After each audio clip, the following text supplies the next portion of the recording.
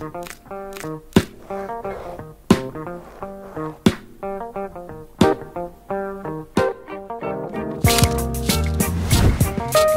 enter a big piece like this, which is about 14 feet by 10 feet, you have to find the story.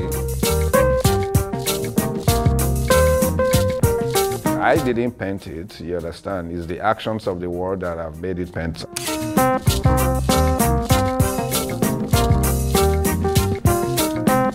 I really wanted to explore some materials in the region. We went to a local market to acquire these ones. Some of them have already been used by people that used it for tent, but they no longer use it. So, which means it has a lot of amazing energy in them. Charcoal is one of my favorite medium to work with. It's one of my very first material I could use while I was growing up in the village, because you can just grab the charcoal from a fireside and go at your mother's wall and just start scribbling on them until she come and give you a little bit of whacking. The title now is For Those Who Slept in the Dark with Identifiable Ghosts.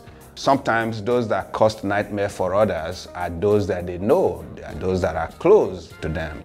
So it's something that has to explode in whoever is looking at it, and you have to look very carefully because there are things that you yourself have not seen now that are there.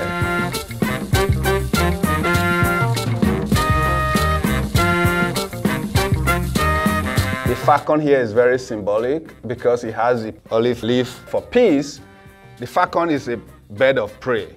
But it also can, how can you make falcon peaceful to the extent that it becomes a pet? Have very peaceful birds coming here all the time. There are pigeons that hang on the windows, free birds and stuff like that, but they are not the one that you need to talk about peace to, because they're already peaceful. What is the metaphor there is that, look, the people that you feel like, okay, they are more powerful, more military sophisticated and all of those are the guys that you have to preach peace to.